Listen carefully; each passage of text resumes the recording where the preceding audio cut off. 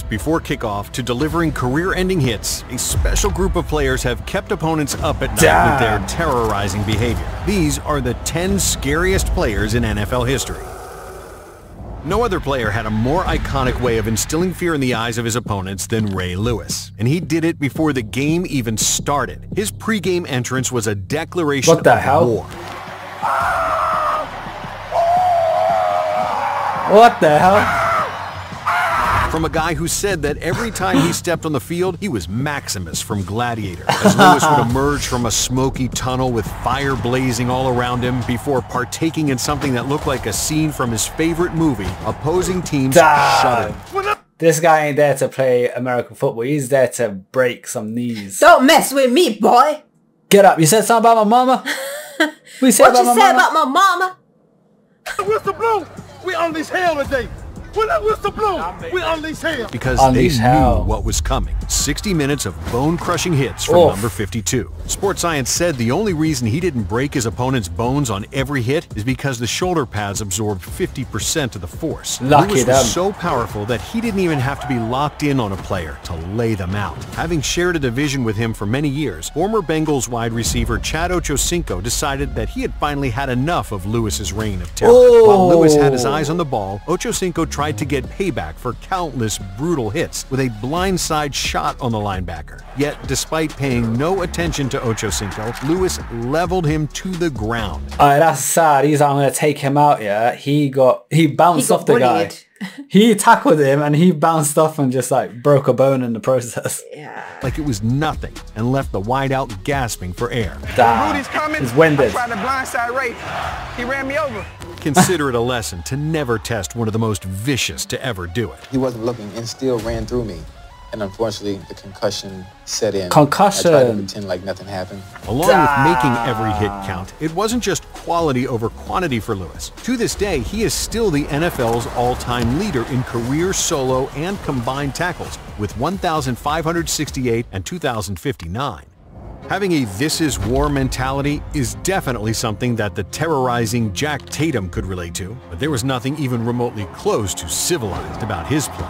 Tatum developed a reputation for being absolutely ruthless with his hits, and sometimes even crossing the line. Because of this, he became known as the Assassin, and for good reason. Fiercest hitter at safety ever, and Jack Tatum, aforementioned by me, fiercest hitter in the game. They call him the Assassin. Yep, the Assassin. During a 1978 preseason game, on an incomplete pass over the middle, he paralyzed Patriots wide receiver Darryl Stingley from the chest down. Not only were people furious that Tatum paralyzed another player, they couldn't believe it happened during a meaningless preseason game. And to make matters worse, Tatum never apologized for the hit.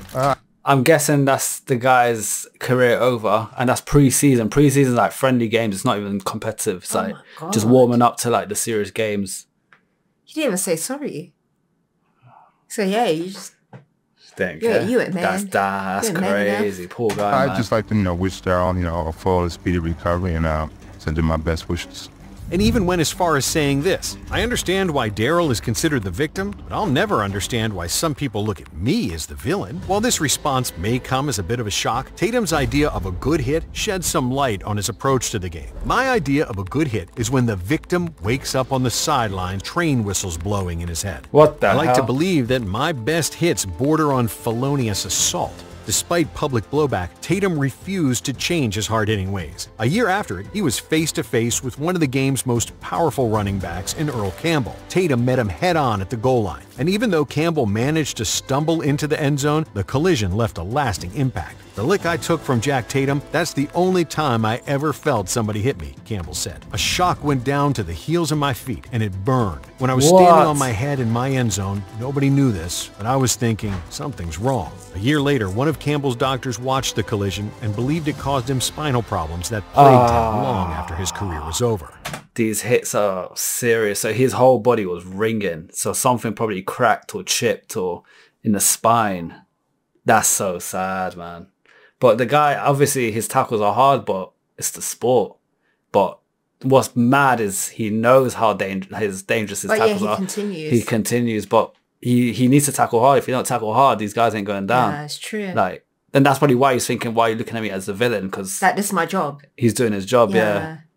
Tatum's hits will live forever in infamy. But they're still not the most famous hits in NFL history. That distinction belongs to arguably the greatest defensive player ever, Lawrence Taylor. With the football world tuned into a 1985 Monday Night Football game between the Giants and Redskins, Taylor, on a single play, changed the sport forever. As Washington ran a flea flicker, Taylor saw right through the trickery and pounced on QB Joe Theismann like a jungle cat. Taylor and a handful of players immediately signaled to the sideline for help, as Theismann was in excruciating pain and unable to get up. Having broken both bones in his lower leg, Theismann never played another snap. Because of that play and Taylor's overall dominance at the position, teams at all levels began placing on emphasis on the left tackle position to protect the quarterback's blind side. Although the play ultimately defined his career, Taylor's accolades should be just as memorable. As the iconic John Madden put it, he changed the way defense is played, the way pass rushing is played, the way linebackers play, and the way offenses block linebackers. As a 10-time Pro Bowler, Taylor became just the second defender to win the league's MVP award. He was also named Defensive Player of the Year 3 times. Legendary coach Bill Belichick served as Taylor's defensive coordinator with the Giants and said, "What makes LT so great, what makes him so aggressive, is his total disregard for his body."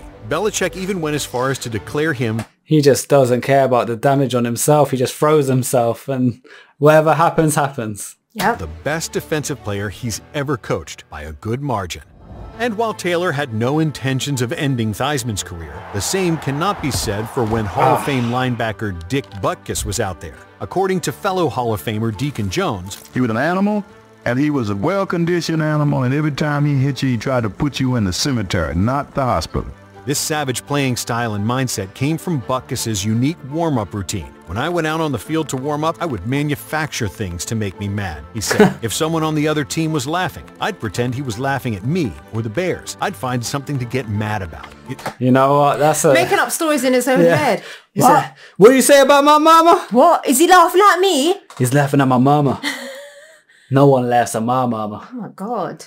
Always worked for me. But opposing players were definitely never laughing at Butkus, because in reality, they were deathly afraid of him. You know what? You guys obviously know. Have you watched Waterboy before? I think so. I think it's Adam Sandler. It's an actor, one of the guy from. I think he's in so many movies.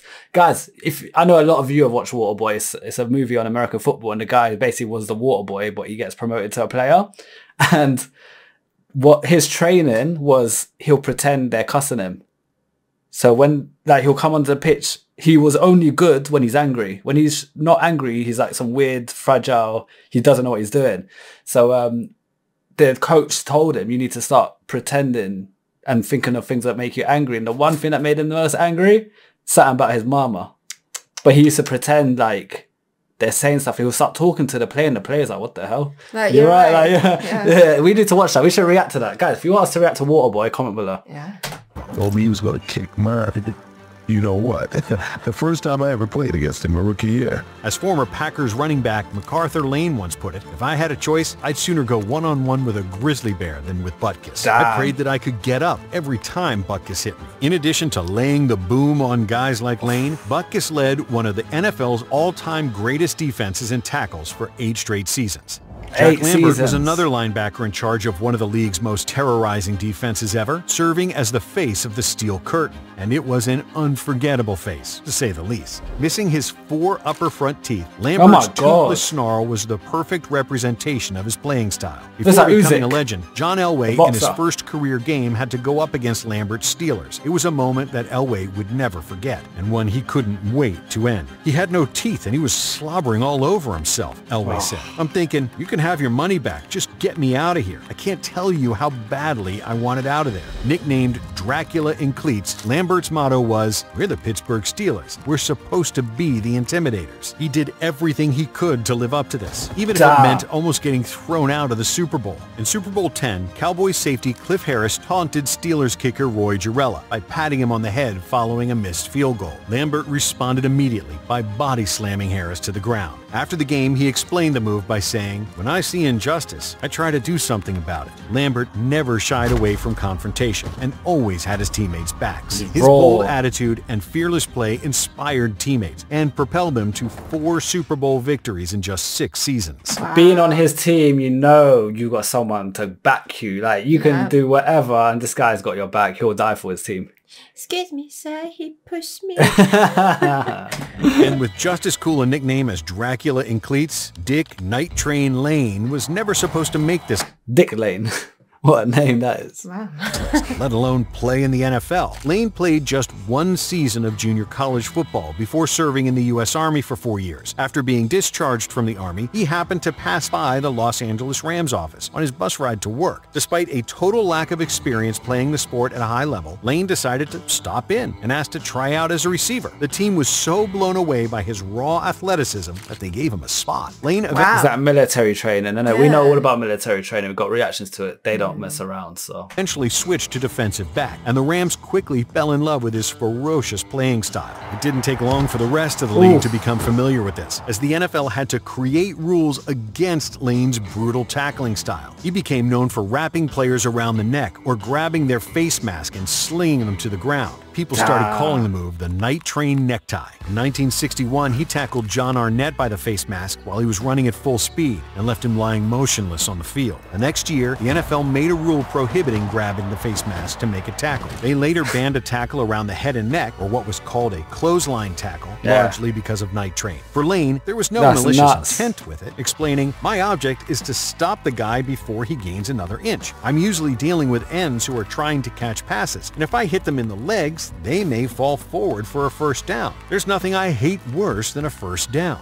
In addition to wreaking havoc with his tackling style, Lane was also a menace as a ball hawk. To this day, he still holds the NFL record for most interceptions in a season with 14, somehow doing so in only 12 games. Wow. But Lane isn't the only player on this list who also finds himself all over the NFL record book. And while most people associate scary football players with defenders, this guy actually played on the other side of the ball. Throughout his career, Jim Brown made sure that the opposing team always saw him in the warm-ups. He said, "Knowing that they'd been told all about me all week and how they'd have to watch out for me and how they'd have to plan to stop me and gang tackle me, I challenged them by saying, 'This is the guy, man. Take a look. Here it is, right now. 232 pounds, 6 foot 2 inches. I can beat you in a 40, and I got attitude. The attitude is, you're going to hit me, and I'm going to hit you.'" What could be mistaken for an arrogant mindset by Brown was a well-earned, confident swagger. He knew that he was nearly impossible to bring down, as he led the league in rushing in 8 out of his 9 seasons. Unfortunately for Brown's opponents, this unbelievable feat wasn't just the result of him just outrunning them. Saying that he viewed football as the closest civilized thing to war, Brown would often bulldoze his opponents. His famous line was, "Make sure when anyone tackles you, he remembers how much it hurts." And his opponents sure did remember it, as Brown set the all-time record for most career rushing yards with 12,312, yards per carry with 5.2, and rushing touchdowns with 106. It's been more than 50 years since he retired, and his record of career rushing yards per game still stands at 100. 50 years later, your record's still there, and you're like so many pro athletes. Oh my god, he was just budging them like they were little ants or something. Ew, like a boulder. Ew, I'm flicking them. Not only has it stood the test of time, but no other player has even cracked the 100 yards per game mark since. The hell? And while Brown was always a superstar on the gridiron, James Harrison's journey to making this list is a true underdog story. Undersized at only 6 feet tall, Harrison was released 3 different times as a rookie, but instead of giving up on his dream, he used those setbacks as inspiration and fuel to become one of the strongest and most durable players the game has ever seen. It also led Harrison to never taking his foot off the gas on the field. My objective when tackling someone was to put them out of that game. I didn't want to injure them, but I wanted them to hurt. Even if he was going up against a close friend. In the same 2010 game against the Browns, Harrison knocked out 2 different Cleveland wide receivers, in Josh Cribbs and Mohamed Massaquoi. Describing his approach, Harrison explained, "I tried to hurt people. I never tried to injure anyone. I tried to hurt people. I wanted them not to be able to finish the game. When I hit my homeboy Josh Cribbs, I felt like when I hit him, that hurt. I want to be able to say, I got you." Then, while the thing is, it's hard to get the right balance of hurting them but not injuring them. How do you get that fine line? These are big people you're up against. You need to hit hard. I mean, considering the previous players that we've watched, They didn't care. they didn't care. Like, they're out here trying to kill people. But I feel like this guy's probably just saying it to not be the villain. Maybe. He's hitting hard as he can, I think, Yeah. man. He's not. I don't think he's holding back. Talking years later about the hit on Massaquoi, he said, at that. I hit Massaquoi with about 50%, bro. Dead Nah, serious. he's I just gassing. wanted him to let go of the ball. If I would have known then what I found out after, I'd have gave him everything I had. If I known they was going to fine me $75,000 for Oh my that, I God. would have laid into him. He might not have gotten off that field. As Harrison got older, neither his viciousness nor his otherworldly strength faded. While most defenders don't play past 39, he was still lighting up opposing wide receivers and going viral for his workout videos. A workout video from 2017 showed him doing 675-pound hip thrusts, Wow. hang cleans, and reverse lunges at 315, 405-pound decline presses, Oh my God. 225-pound overhead Strong guy. triceps extensions, and 1,800-pound sled pushes. This is why he's knocking guys out, because he is a machine in the gym, and obviously all this NFL stuff. It's crazy.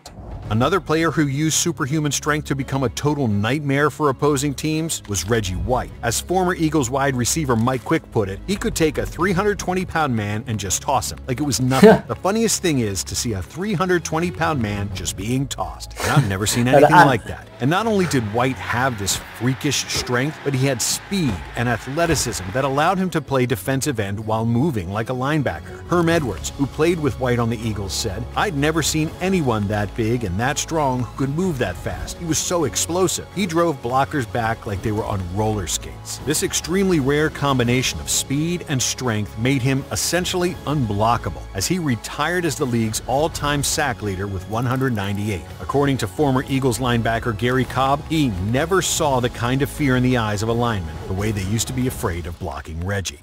Similar to White, the final player on this list also relied on a unique combo of speed and strength. But standing at 5'11" and weighing 244 pounds, Earl Campbell shouldn't have been able to do what he did. Being that thick and condensed, it was no surprise that he could and would often run defenders over, punishing them with his aggressive play. But the crazy thing about him was that he was just as fast as he was strong. People his size aren't supposed to have 4.6 40-yard dash times. Campbell ran angry out there, and with his massive 36-inch thighs, he never went down without a fight. The team's equipment manager joked that they made 4 sizes of thigh pads: small, medium, large, and Earl Campbell. No moment shows just how powerful Campbell was than a play from when he was only a rookie. He met Rams All-Pro linebacker Isaiah Robinson in the hole with a head-on collision that left the defender flat on his back. He done the Zinedine Zidane. If you guys know about what happened in the Zinedine Zidane headbutt, he literally just bam in his chest and he got winded. Yeah. But with a helmet as well, that's even worse. Campbell then shredded another tackler who held on for dear life and was left with nothing but a piece of his jersey as Campbell kept charging forward. He was a human wrecking ball. He's a monster. out there, just demolishing opposing defenders. Legendary Steelers linebacker Joe Green claimed that Campbell could inflict more damage than any other running back he's ever faced. Former Cowboys safety Cliff Harris agreed, saying, when you finished a game against Earl, you had to sit in a tub with Epsom salts. And despite constantly using his body to deliver beatings to opposing players, Campbell, throughout his career, only missed 6 games due to an injury, a testament to his next-level toughness. There was a lot of beasts in that video. Scary? Super scary. Very motivational. When I go to the gym next time, I'm going to go, ah! You ain't competing strong in like the that. NFL. Hip thrust 600 pounds as well. Dude, that's mad. How much you hip thrust? 200 kg. What's that in I don't know pounds? what it is in pounds, but you know. 200 kg in pounds. For 4 reps. 4 reps. I'd say it's very strong. Obviously, these are professional athletes and different. These are men, so you know I'm doing well. But yeah, guys, thanks so much for the recommendation. Don't forget to like and subscribe. Comment below if you're impressed by 200 pounds hip thrust by Fats. For now, peace out. Bye.